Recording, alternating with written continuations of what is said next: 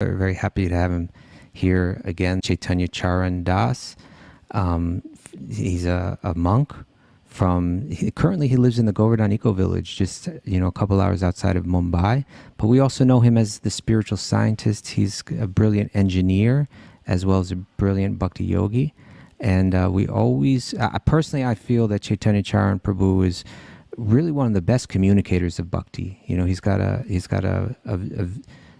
a brain that is like very dexterous, and in one sense it's the brain of an engineer, but he's able to, in so many helpful ways, explain bhakti philosophy, make it practical, make it understandable for us.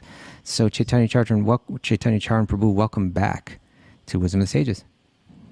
Thank you, Kaustubh, for inviting me. Delighted to be here with you. And as far as the expressness of the brain is concerned, I would say that I learned from your podcast a lot about how to share bhakti in a very accessible, sensitive, as well as consistent way. So I'm grateful to be here and to be of some service.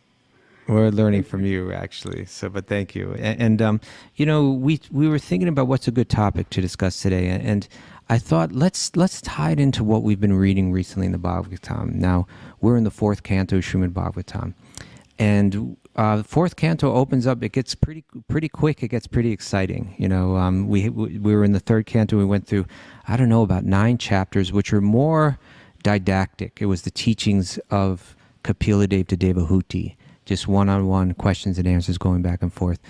But as soon as we enter that fourth canto, quickly we find ourselves thrown into some very exciting pastimes and stories.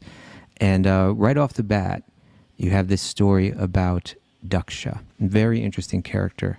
And I want to speak to you about who Daksha is, but just to briefly share with you where we're at right now in Bhagavatam.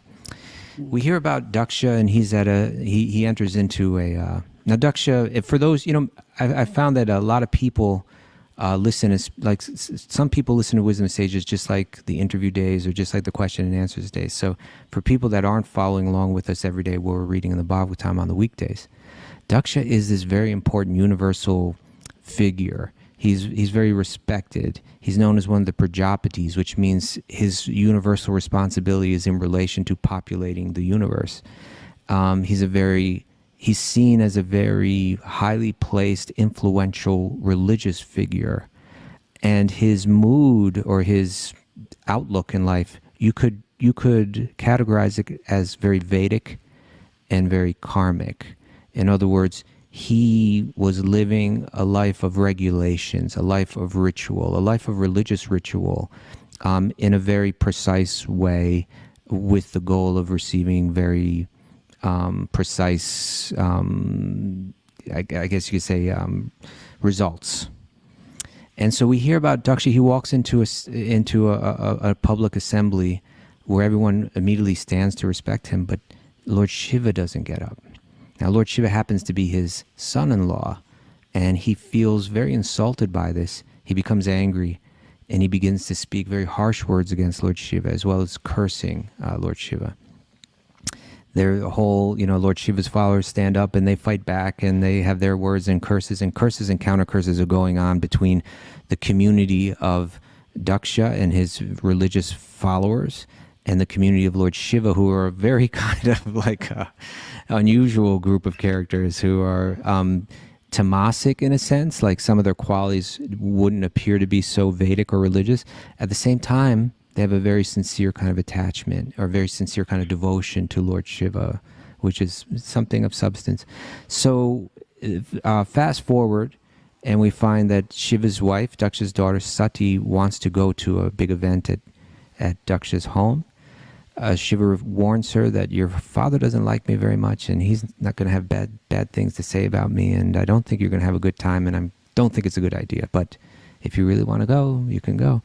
So she goes. Daksha treats her very coldly, and she gets up and in a very dramatic way begins to condemn Daksha and condemn his outlook and his consciousness and where he's at. And then she very dramatically commits suicide by she's this yogic power to draw the fire out of the body, and she in front of everyone commits suicide. Chaos ensues. Daksha has his head cut off, and all of his followers have to go to Lord Brahma and say, we don't know what to do now, everything's a big mess. Brahma instructs them, you've offended a great personality. Just because Lord Shiva looks different, it doesn't mean that he's not a great soul. He's actually incredibly deep, important, devoted soul. You need to go and apologize to him. Everyone goes to him, they apologize, and now we're at the point where now they're back with Daksha trying to do this ceremony again, and Lord Vishnu appears. But this is what I would, I'm sorry if that took a while, but this is what I would like to ask you, start our conversation with, Prabhu, is what is Bhagavatam trying to illustrate here? And how can, or at least, how can it be applied, or what is the message that we're meant to take with this that may be very practical in our current, world? Yeah. It is, at one level, the stories from the Bhagavatam can seem very, very strange. The strangeness can be from three different perspectives. First is from the perspective of the kind of beings that are there and the kind of abilities they have. Like, say, as you said, a person's head being replaced with a goat's head, something like that. Yeah. So those are things which can seem very strange. The forms that people have and the abilities that people have, they can also seem strange.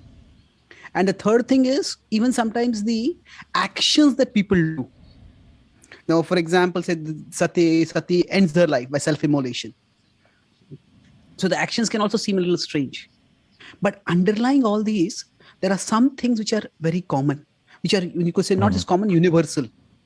That one of the things is that characters have to make choices. Their choices have consequences. And those choices are made with some contemplation. So the essential point is that we also live in a world where we have to make choices, and our choices do have consequences. And what can we contemplate by which we can choose wisely? Okay.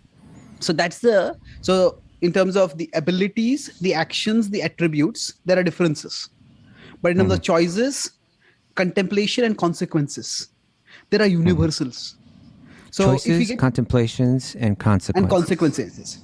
Okay. So now exactly what the characters contemplate may be different because they are in a particular situation. So in one sense, if we consider even now in today's world, we have something, say we have Star Wars, or we have so many Harry Potter.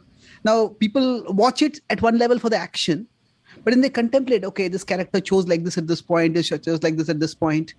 And there's a lot of thought and analysis. Did this character do the right thing or the wrong thing? What happened? So broadly, the Bhagavatam's purpose is, you could say, twofold. One is the Bhagavatam is spoken to Parikshit Maharaj to help him to remember Krishna. So that is the ultimate purpose. But how does remembrance of Krishna manifest in the course of events in life? So in one sense, this whole pastime of Daksha is a pastime in which Lord Krishna doesn't appear much. Neither Krishna nor Vishnu appears much. It's more of Shiva, and now Shiva, as we know, is one of the devatas within the broad Vedic system of administration of the universe. That is one of the most powerful beings in the universe. But the idea is, overall, this pastime is illustrating that once our consciousness becomes separated from a transcendental purpose, and remembering Krishna is actually the ultimate transcendental purpose. Remembrance, because Krishna is the being who will fulfill our heart's longing for lasting love and lasting life. So the Bhagavatam has a vision that we all are meant to mold our life in a way that we are remembering Krishna. And through all our activities. And when we don't remember Krishna, there are different degrees of dysfunction, disintegration, and even degradation that may result. And that's what we certainly saw in this past time. Now it's interesting. The whole what set the whole thing off is Daksha felt insulted by the way that Shiva responded, or let's say neglected to respond to him. But it becomes revealed that the part of the reason, or maybe the entire reason, why Lord Shiva didn't stand in that moment and greet him as all others did, was because his mind was at that moment deeply absorbed in Lord Vishnu. He was like actually in meditation at that time. So we see one character, Lord Shiva, who he appears, let's say, adharmic in a sense, or in other words, on the surface level, the way he's dressed appears very dirty. He's wearing a garland of skulls, right? He's covered in ash. From an external point of view, or from, let's say, from Daksha's, let's say, more religious background, he might judge that as unworthy or condemnable in some way. Although Shiva's consciousness was actually exactly where his religion is meant to end up, right? Like deeply absorbed in God. That's true. Yeah. Whereas Daksha, he's this person, he's got all this respect and this position and so on, and he's living in this very Vedic or religious context, and apparently very rigidly, very properly. But his consciousness seems to be prone to anger, a need for prestige. Ultimately, he made so many bad choices that led to the let's say condemnation by his daughter, the suicide of his daughter, the chaos of his whole, religious ceremony was disrupted. But it seems like it's pointing us to what in today's language a lot of people would refer to as, say, the distinction between religion and spirituality, that you have a religious context on one side, you have a spiritual context on the other side, and we got to see kind of a juxtaposition of the two. Oh, and I'm afraid that Chaitanya Charan has frozen up on us right as we're getting to the juicy stuff. So I'm hoping that he's... Oh, here we go. You're back, Faru? Yeah, I'm there. Can you hear me? Did you hear what Yes. I'm not sure. You heard what I said? No, we lost you for about 30 seconds. 30 seconds. Okay. Well, where I got was I said that in one it seems like in our modern vernacular, we might frame this this incident in the juxtaposition of the two characters, Daksha and Shiva, as the difference between religion in the case of Daksha and spirituality in the case of Shiva. Yeah, that's nicely put. I was thinking of the same thing. We could call that Shiva is, in one sense, spiritual but not religious. Mm-hmm. And Daksha is religious but not spiritual. Right. Now, yeah, why don't we? Could you help us define those terms? Like, because I think it's very popular for people. I forget the statistic. I mean, you may even know it, but like, from what I understand, there's a very large percentage of people in Western countries that now identify with no religion but identify as being spiritual. But what that actually means is not always really well articulated. It can be vague. True. So first thing is that words don't have fixed meanings. The meanings of words also keep changing. So 50 years ago, 50, 70 years ago, when Einstein said that the deeply religious instinct, which makes one wonder, where did the universe come from? How is the order of the universe coming? So when he was using the word religious, most people would today use the word spiritual. Right. So let's look at first, when people say spiritual but not religious, in what sense are the words being used? Now, that's not the only sense in which the words are used. Sometimes when two people use the word in two different senses, then there can be a lot of confusion. So conflict where there really is none. Yeah. Like maybe they're actually in agreement, but they have different ideas of what the terms mean. Yeah, exactly.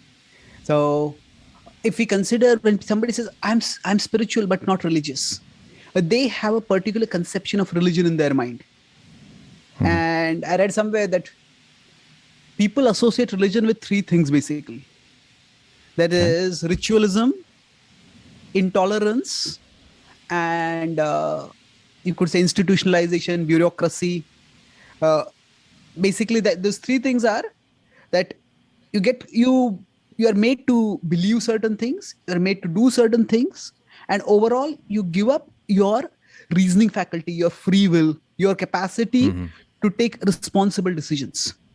So in that sense, ritualism, dogmatism, you could say another word, you could use it. This is what I do, this is what I believe, and this is whom I follow. There's some institutionalization, some hierarchy is there, whom I follow.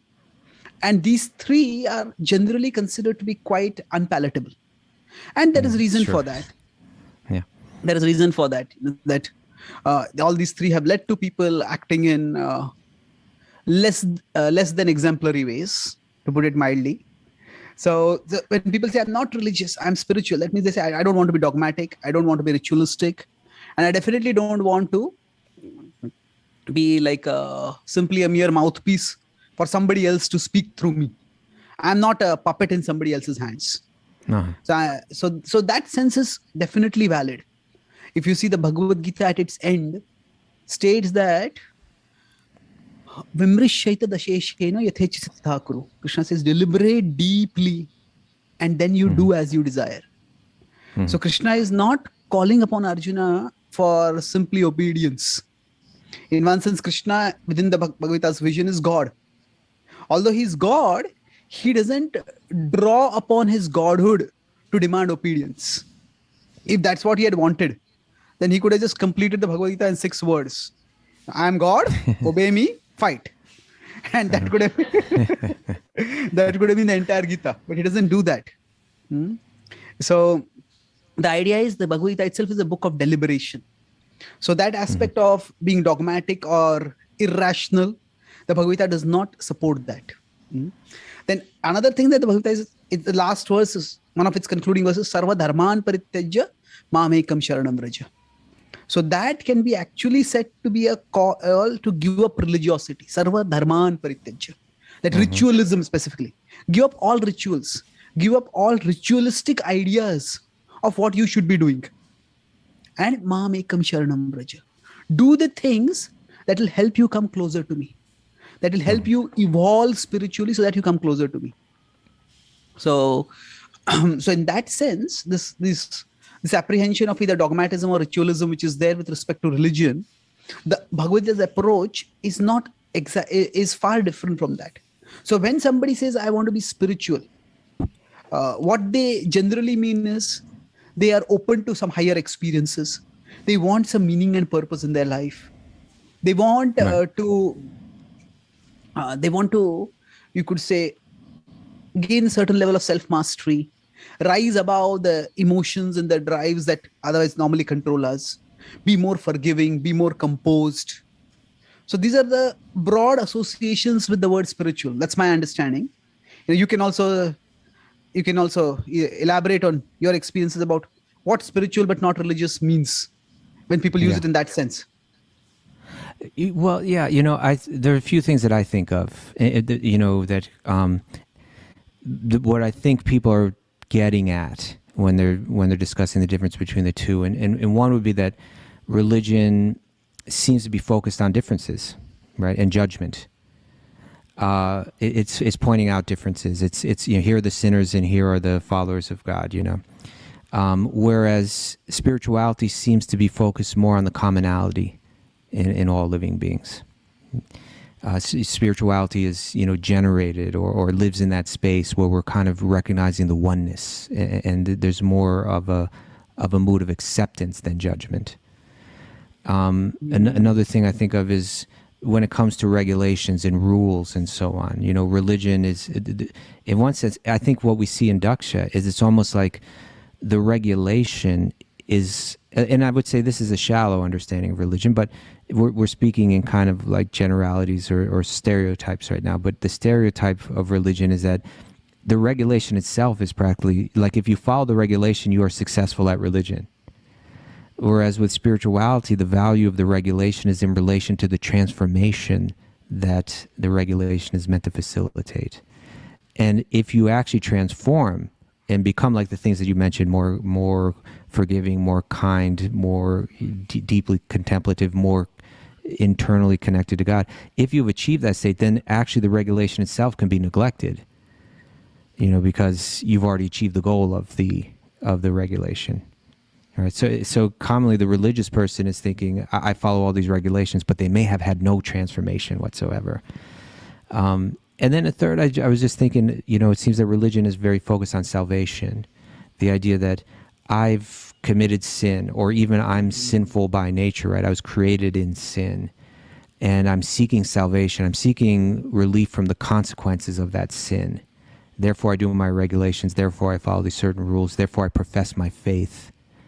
Whereas spirituality it more begins with the idea that by nature I'm not sinful. By nature I'm actually pure, and what I want to do is revive that purity, get back to that. So it seems that one is it seems to have a darker kind of tone to it. You're sinful. You better bow down now, otherwise you're condemned to the results of your sin. And the other one is like, no, you are a bright, beautiful, divine light, and somehow you're out of touch with that. You need to recover that, Those are some thoughts in my mind about the difference between the two. Yeah, that's a very important one. Actually, rules. I was recently at an interfaith conference, and there was a Christian pastor was speaking. They had done some survey among the youth. What is your conception of a priest?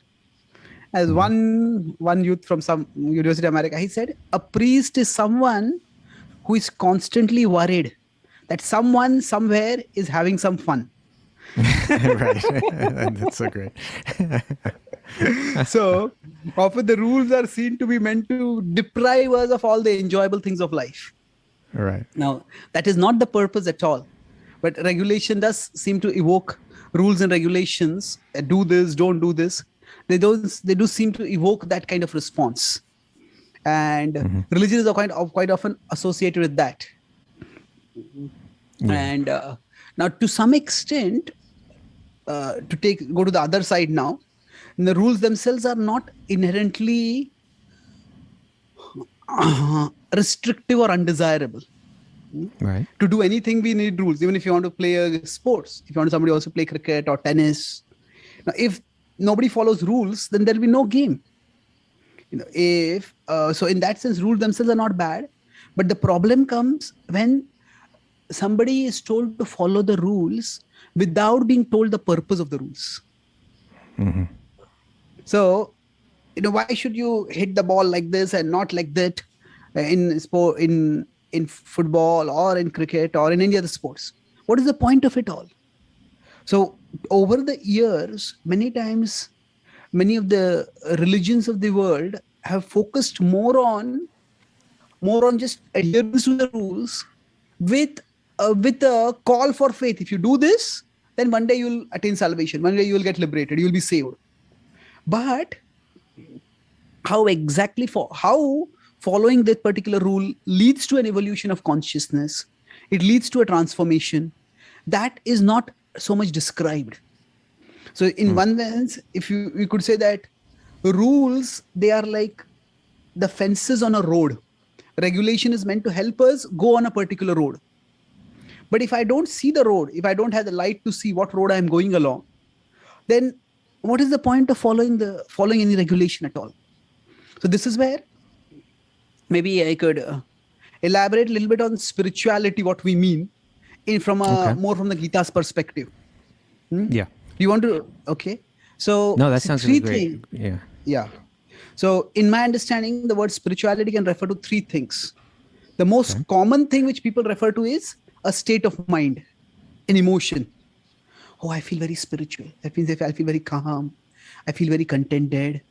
I feel very relaxed. That's the idea of spirituality. At spirituality peace. State of mind. Yeah. At peace, yeah. Or peace, connected, whole. Now that's definitely one part of spirituality. But there's a lot more to it. The way the Bhagavad Gita explains it, spirituality is not just a state of mind. It is also a level of reality. Mm-hmm. It's a level of reality. There is the body, which is physical, which is one level of reality. And there is the soul, which is spiritual. That is another level of reality. So that's the second aspect. And from the Bhagavad Gita's perspective, that is the fundamental differentiation. And what is material is that which is temporary. Na sato vidyate bhavo, na bhavo vidyate sataha. And everything material is temporary. And we long for things that are enduring. And that's why, in one sense, the human search for security, it may be through our security, should be through our physical health, through our bank balance, through various social arrangements. The search for security is ultimately a search for spirituality. And a search for spirituality is not in a vague sense, it is a search for spiritual reality. So that is, there's a level of reality which is spiritual. And when one gets to that level of spiritual reality, then naturally one experiences the state of mind which we call as spiritual. So in much of contemporary parlance, spirituality is seen as a state of mind, as an emotional state of emotions, state of mind. But how do you get that state of mind? That state of mind is actually connected with a level of reality. Okay. And then a third aspect of spirituality is the process to get to that level of reality. So, for example, yoga, meditation, prayer, mantra chanting, these are all spiritual. What do we mean by that? That means they are pathways or processes for getting to that level of reality. And so, if we can compare, say, a metaphor of a mountain. So somebody is at the bottom of a mountain and they get a glimpse of the peak of the mountain. Maybe there's a lot of clouds over there. There's a thick cover of green wilder of greenery, because of which they don't see the peak of the mountain. But the peak of the mountain is extremely beautiful. When they get a glimpse of that peak, it's one of the most uplifting sights they have ever had.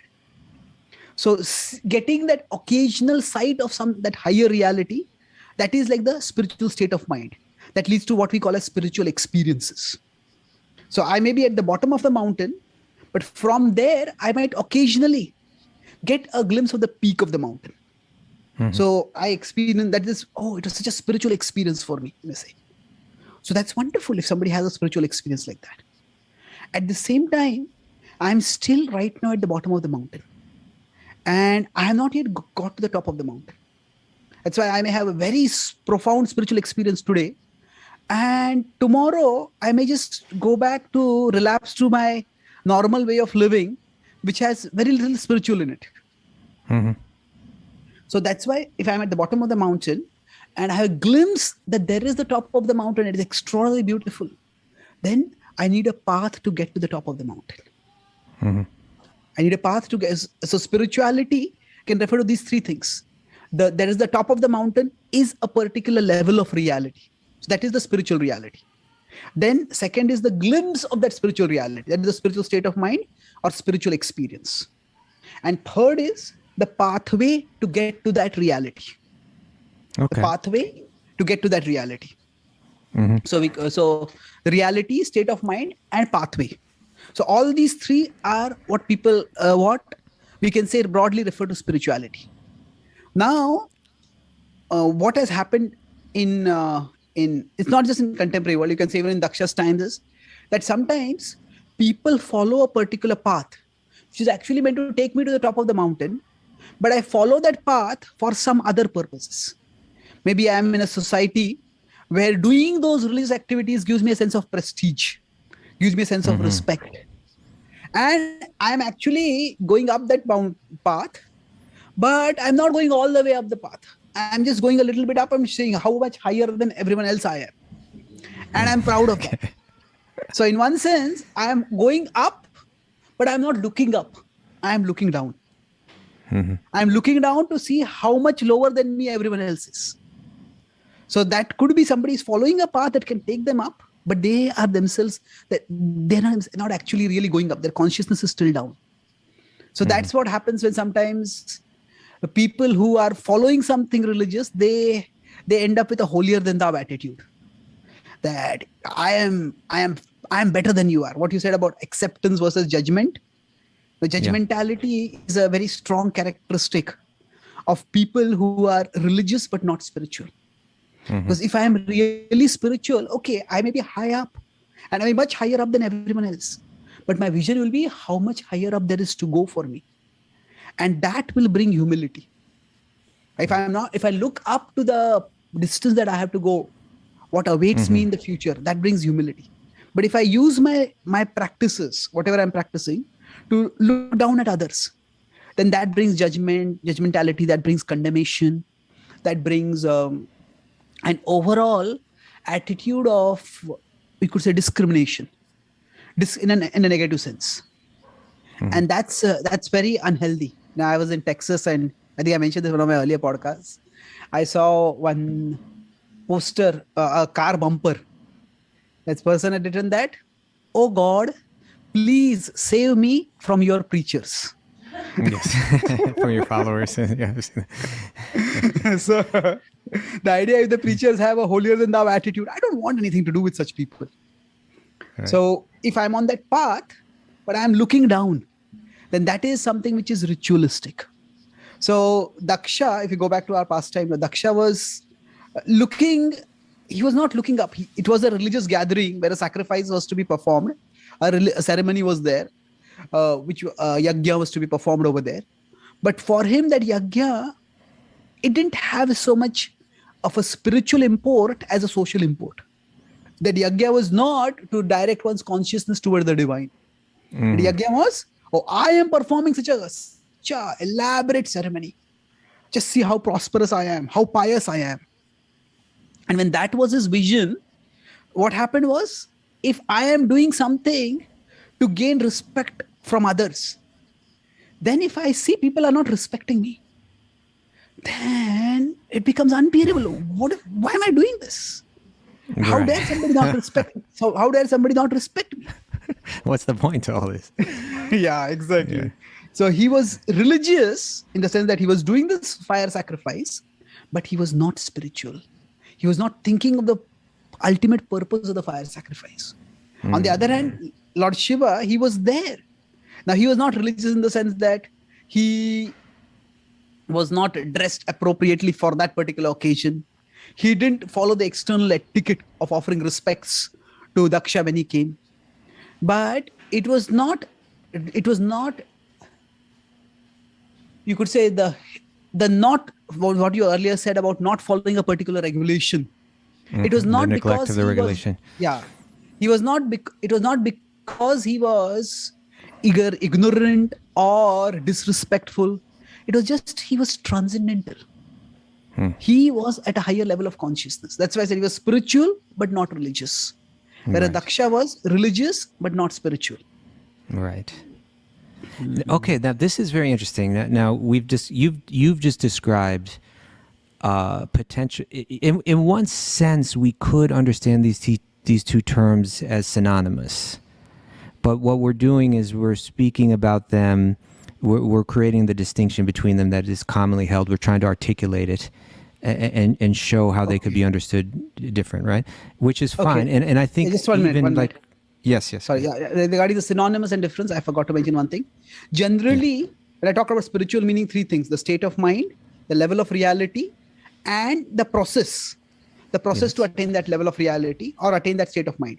So generally, that process is what is called as religion. Right. But many people, if they don't know, okay, there is a higher level of reality to be attained, then what happens is they just do the religion without the spirituality. So we could say they haven't seen the peak of the mountain, but maybe they have no genuine spiritual experience, but they have a fear of the consequences of their sin. Yes. So they take up the process. Yes, that's true. They have now, even religion itself is not necessarily a bad thing. That's at some level, some level of fear of accountability or fear or accountability that is good in one sense. But if you consider in terms of any relationship, say a parent-child relationship, the children should have a healthy fear of their parents. But at the same time, the relationship cannot always stay at that level of fear. It has to evolve to higher levels. If it doesn't, then it becomes problematic. If fear is the basic denominator for the relationship, then eventually once the child grows up and feels that now I have my autonomy, I have my own independence, then that relationship, rather than evolving, it devolves. It leads to rebellion, it leads to rejection. And that's what quite often happens when people follow religion out of that fear. Or if I don't do this, some bad things will happen to me. And eventually they start feeling that, okay, now there are so many people who are not doing what I am doing here. Not bad things are not happening to them. Or I did so many things and still something bad happened to me. So that level of fear it's a very preliminary level of practice. And right. Srila Prabhupada, if we consider the way he presents the Bhagavatam, in the 5th canto, there are quite vivid descriptions of you'll come to the 5th canto later, that there are descriptions of the consequences of our actions.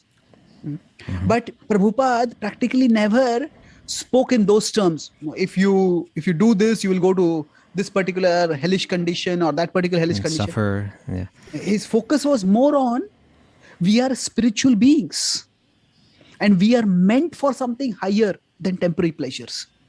So the approach was not, you could say, fear driven, but more of intelligence or philosophy centered. Okay. We are meant for something higher in life, then why settle for something lower? So that would be the second platform you're describing of the let's understand reality, right? Yes, let's understand reality. Right, perfect. Yeah. So, okay. Yeah, so if I say spirituality, if I consider spirituality like a big circle, within that there is the philosophy aspect and there's the religion aspect. They are like two circles within that spiritual circle. Or you could say that these are two circles which overlap with the spirituality circle. Now, religion can extend outside the spirituality circle also, where somebody may be religious but not spiritual. And philosophy can also extend outside the spirituality circle, where somebody may come up with some philosophy, but that has nothing to do with any ultimate reality. In the sense that I call it as not philosophy, but philosophy. Philosophy means the sophistry of fools. The sophistry, the false logic of fools. There was one philosopher, he said that life is meaningless. Life is meaningless and miserable. Therefore, the only philosophical question worth asking is whether to commit suicide today or tomorrow. Right. That is such a tragic way of looking at life. So, that's not very helpful. So, but broadly... So the spirituality is like a circle, and you could say philosophy and religion are two circles within them. Now, if I might just, so you just clarify something. I find that's very helpful. You said there are these three aspects to spirituality. One is the spiritual consciousness, which is the top of the mountain, and which is the goal. And then the second one is, you could say, now you're kind of characterizing as the philosophy, the understanding of reality. And then the third one was the path, the rituals, the practices, the regulations, etc., that you follow to move towards that ultimate top of the mountain, to the goal, to the spiritual consciousness. And so what you're pointing out is that, and what Bhagavatam points out, right? Like Bhagavatam will begin by saying all of the regulations that you practice, if they're not leading to remembrance of Krishna, which is the spiritual experience, then they're a waste of time, right? Yes. And similarly, one's philosophy, if also not engaged for that purpose, is also a misuse of it. And so what Bhagavatam is trying to do is align like all three. Understand what the spiritual goal is. Understand what reality is, so that you everything becomes clear to you. And understand and take the practices that are laid out, the quote-unquote religious practices, and engage them for no other purpose but for achieving that goal. And if you get too caught up, if you have very dim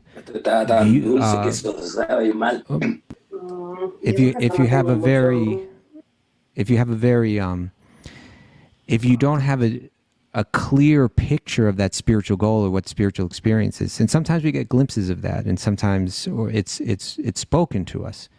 But if you don't have that clear in the mind, then it's likely that you get too caught up in just the ritual. If you don't have also an exemplar, right? Like someone who is deeply spiritual it is easy to get caught up on that level of the ritual, of the religious, of the process.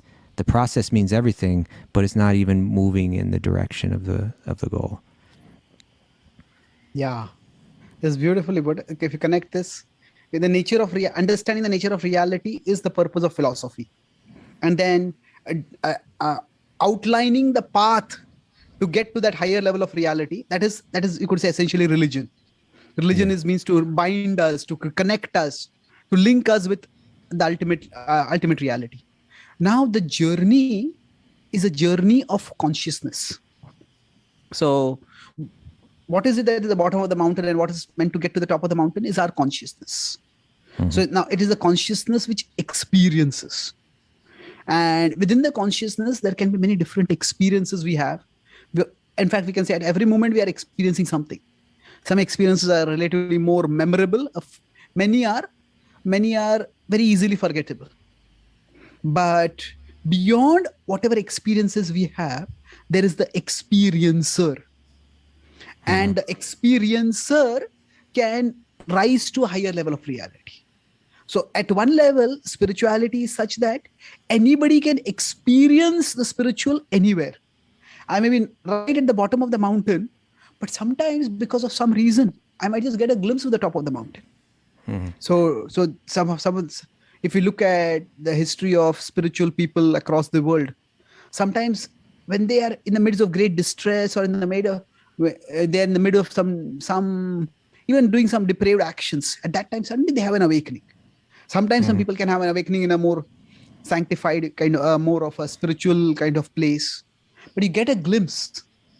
So the experience is wonderful whenever we have it, but for that experience to become regular, there has to be the journey of consciousness. And so if we consider the nectar of devotion, the Bhakti Rasamrita Sindhu, it doesn't talk so much about spiritual experiences as spiritual states. Spiritual states. So experience is something which can come and go, but a state is relatively more steady. So if I'm at the bottom of the mountain, I can get some glimpses of the top. But if my consciousness has journeyed upward, then the vision of the top becomes much steadier. Right. So we want to go toward that spiritual state of consciousness. That's so interesting. Yeah. Yeah. I was trying to think, I think most people that are using these terms and so on, there's a gradation of their understanding of even what they're trying to say. Sometimes their own experience can be a little bit hard to articulate or even understand. Like, for instance, I think a lot of times when people that identify as spiritual, when they speak about spirituality or their own spiritual experience, often it'll have to do with the connection to nature, right? Like, for instance, yesterday where I'm staying, there's a river a very beautiful river nearby, and a quiet spot. And I just went there. I went there alone, and and I dove into the river and I spent time there. And I'm looking up the river, and I see, the river. There's a waterfall, like a small waterfall that the river is coming in, and I can see the mountains in the background where the river is originating. And I think people, when they find themselves particularly alone in nature, they can begin to feel like their daily experience of responsibilities and pressures and anxieties and so on is set aside. And in that moment, they begin to think about God, or they begin to think about their own, let's say maybe their own mortality, or they begin to look at their life from a new perspective, and they begin to feel maybe they come in contact with an animal and they look at that animal and they feel a certain sense of communion with that animal and so on. And I believe that in one sense we can say this is valid spiritual, quote unquote, spiritual experience, that their consciousness is momentarily awakening to spiritual reality beyond their daily grind. Yes, but definitely. As you were saying now, to reach that state and deeper states of that, that is where spiritual practice is meant to take us. Yeah, definitely. In the Gita, there is a concept called Vibhuti. In fact, the whole 10th chapter is called as Vibhuti. Now, Bhuti means existence or manifestation. Vibhuti means a special existence or special manifestation. So the way I explain Vibhuti is like the one above the many manifests as the one among the many. The one above the many manifests as the one among the many. Manifests as the one among the many. So that could be in that nature, we could say, if we see a river, a mountain, a rainbow, these are one among many things existing within this world. But when we perceive them, we experience something beyond. We are not just, when we see the beauty of a mountain, see the beauty of a rainbow, we're not just perceiving that particular structure. We're experiencing something higher through it. So it is an experience of the divine. So this can apply to various things. It can, even Krishna says actually, Jayosmi Vyavasayosmi. He says, I am adventure and I am victory. So when some people have these living on the edge kind of sports, bungee jumping from a mountain top or from a plane, the thrill that they're experiencing is actually an experience of God. So the Gita tells us that our deepest experiences are actually our experiences of Krishna.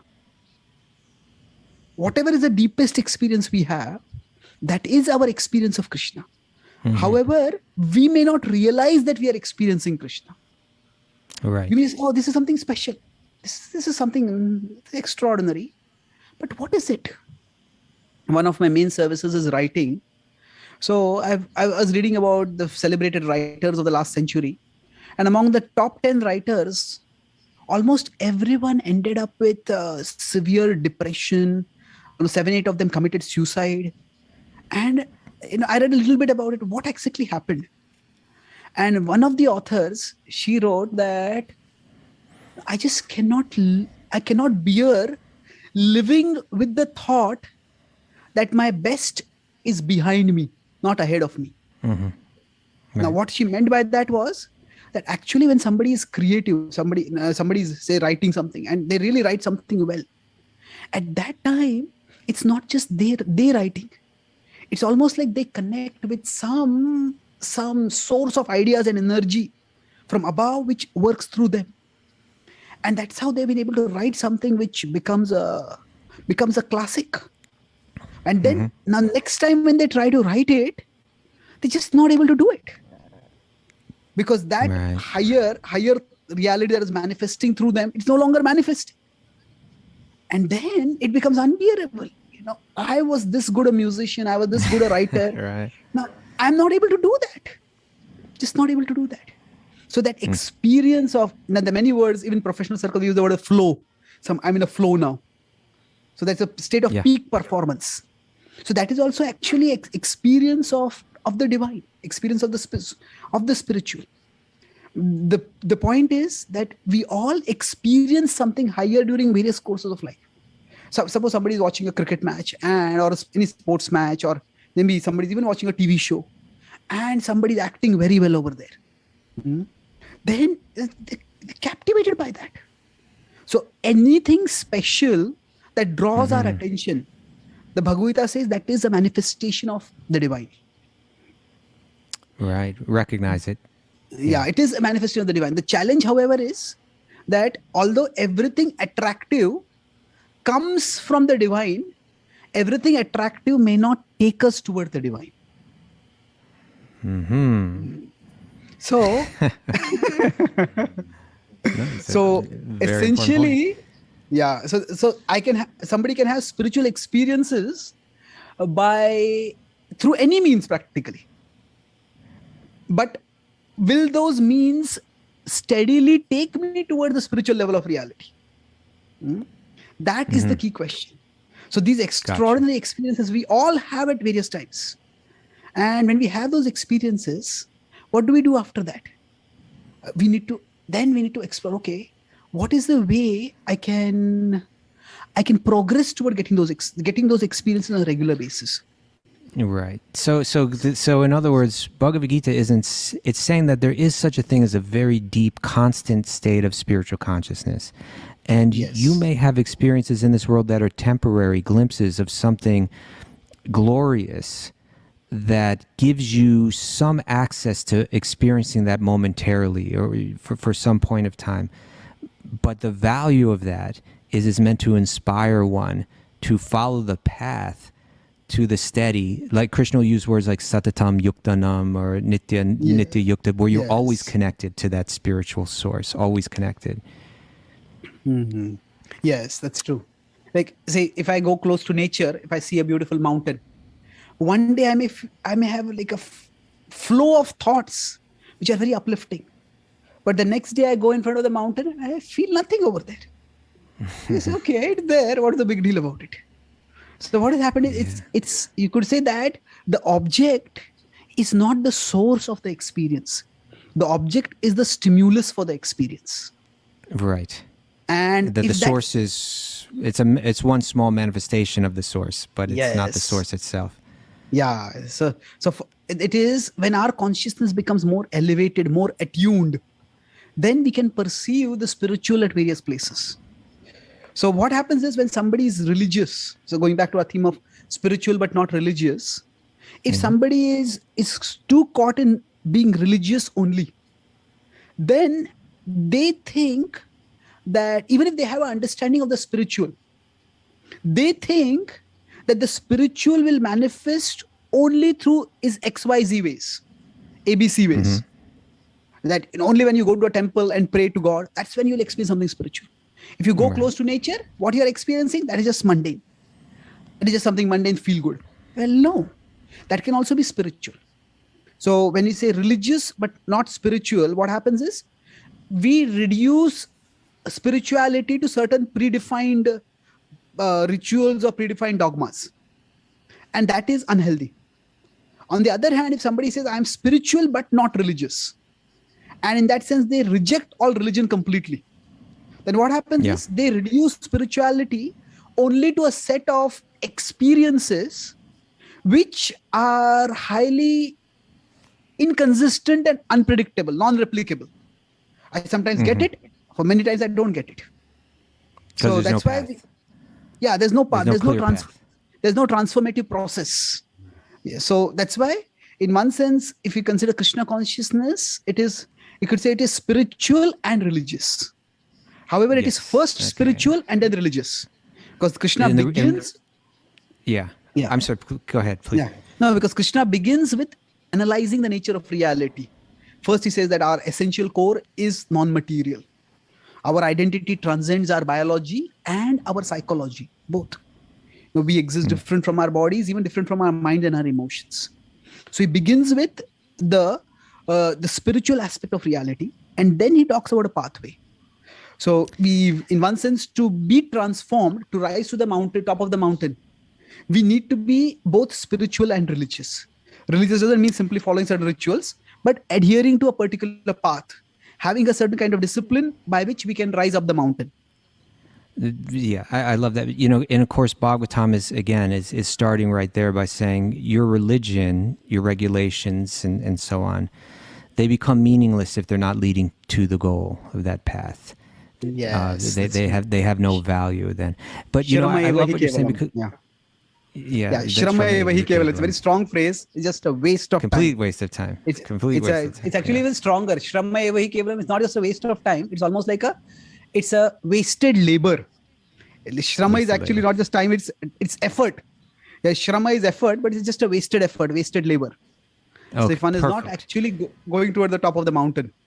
Yeah. But I also appreciate what you said, because we spent, and I think maybe amongst people in quote unquote spiritual circles, we may spend a lot of time condemning the shallow religious thought that's not leading to that. But it's also prudent for us to consider, for any person that considers themselves to be spiritual and not religious, is my aversion towards quote unquote religion, is it really because I'm getting to the essence and I'm trying to rid myself of all the cultural baggage that comes with religion, all the guilt and all the repression and meaningless ritual and so on? Or is that, aversion to religion, does it stem from my aversion to regulating myself? Do I actually, not have the self-discipline And therefore, I've kind of rationalized that by saying I'm religious and not spiritual, which I think is a very real phenomenon too. True. What happens is that at one level, disciplining ourselves in any way is painful. The Bhagavad Gita says that that which tastes like poison in the beginning will taste like nectar in the end. Right. But most of us, the nectar seems to be too far away and the poison seems to be too much right now. Yeah. So we say, why should I have any kind of discipline? And saying that I'm spiritual but not religious can lead to a rejection of any form of self-discipline, any form of regulation as repression. So one way I differentiate between regulation and repression is that regulation means if you consider a flow of water. Now, if you have a channel by which the water is directed toward a particular path, and repression means the water is just kept in a center, kept in a particular place without any direction at all. So it's like, don't do this, don't do this, don't do this, don't do this, don't do this. Okay. Right. What am I to do? What is the direction? What is the direction I'm going to do? That's a great analogy. You know, Prabhu, we're running out of time, but I just thought maybe just to get your thoughts on this, because hearing this comment, you've really clarified some things for me very nicely today. I appreciate it. I'm thinking that when we look at Bhagavad Gita and we look at Bhagavatam, the two, let's say, most fundamental bhakti shastras, the two most important texts that delineate the, you know, what is bhakti, what is bhakti practice, how to understand bhakti, how to practice bhakti. It seems to me like you could characterize the purpose of these books as distinguishing, as the encouragement to transcend religiosity and take it to the spiritual level. That's where Gita starts. And it seems like that's where they both start. And in one sense, not only do they start there, but like they begin and end there. It almost seems like the central purpose to them. You know, Arjuna, he gives religious arguments at the beginning of the Bhagavad Gita. And then Krishna's response to them in the second chapter, you know, is and right up to the end, you know, but beginning of the second chapter, you know, he's saying, if you're just concerned with you know, you're afraid of getting sinful reactions, you're afraid of bad karma, you're afraid of, you know, the bad reactions, and you live your life, you know, pursuing good reactions and avoiding bad reactions, then you never achieve samadhi, you never achieve a deep sense of spiritual experience, you know. Bhogaishvarya prasaktanam taya prahita chedasa, right? Samadho navatiyate. You never achieve anything deeply spiritual. And then it goes, you know, then the Gita will go great lengths to give, you know, Arjuna, in one sense, in the second chapter, asks, well, tell me, what does the spiritual person look like? You know, like, how do they act? How do they behave? How do they walk? How do they sit? You know, and then we begin to hear, like, the spiritual qualities, you know, even-mindedness under all different circumstances, et cetera, et cetera. And Bhagavatam, same thing, as we're saying, like, you know, it's setting out to kind of reject, you know, we're hearing about Daksha here. We're going to hear about Daksha again, you know, where again, he kind of like offends a deeply spiritual person with his religious, seeing his religious duties as superior or more important. But in one sense, it's almost as if all the stories in Bhagavatam are illustrating this point from different angles. Yes, definitely. In one sense, if you consider the Bhagavatam is talking about, it's spoken to the king Parikshit. And Parikshit is actually a very religious king. You know, he respects the sages. He's himself he's not only following, but he's ensuring that religious virtue is maintained in society. He disciplines the dark age of the personified age of Kali, who is trying to spread his religion. But even after all that, what happens to him is he's cursed. He's cursed to die in 7 days. So in one sense, if somebody is only religious without being spiritual, we use religious in that you do good, you will get good. You do bad, you will get bad. That's broadly the religious worldview. But that religious worldview eventually leads to frustration. Because in the world, we can say that whether we do good or whether we do bad, ultimately everybody has to grow old, everybody has to get deceased, everybody has to die. And if we if our religious worldview leads us to expect fairness in the world, we will end up with frustration. So what happens is, when he's cursed in that way, he could very well have asked, I was so virtuous, I was so religious, I was doing all my duties so well. But he didn't get frustrated. He saw that curse where he was to die in 7 days as an opportunity to rise to the spiritual level of consciousness. Where he put aside, so even if religion doesn't make one dogmatic, even if religion doesn't make one judgmental, even if religion doesn't make one irrational, but even then, religion alone cannot really equip us to face life's challenges. This is one of the key reasons why people lose faith. See, I did so much for my religion, for my God, and still why are so many sufferings coming in my life? So Arjuna at the beginning of the Gita is right there as well. Yeah. See, Arjuna, I was going to talk about that also, that he was actually, he had, you could say, ethical dilemma. He's a good person. Should I fight to gain the kingdom? Should I fight against my relatives? What should I do? He was torn between 2 duties. The duty of protecting his citizens from a ruler who was an aggressor, exploiter, and the duty of protecting his dynasty, because that exploiter was a member of his dynasty. So what does he do at that time? So ultimately, just a religious worldview, it has its value, but life's frustrations will eventually bring us to a place where even our religion will not be adequate. And that's where, if the spiritual dimension is there, then we can rise toward a higher consciousness. Gotcha. Otherwise, we can't. We will end up frustrated. So he said that there is, or as Bhagavatam will say, we won't achieve Atma Suprasidhiti, the complete satisfaction. Yeah, Suprasidhiti. There is what you talk about salvation. There is release from distress, and there is relief amid distress.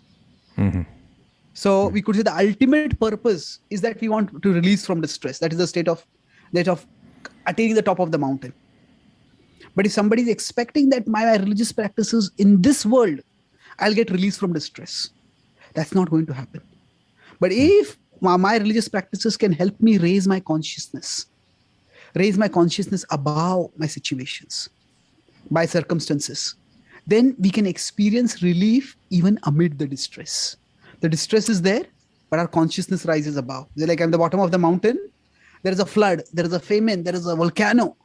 But if my consciousness has risen above, then I am not affected by that.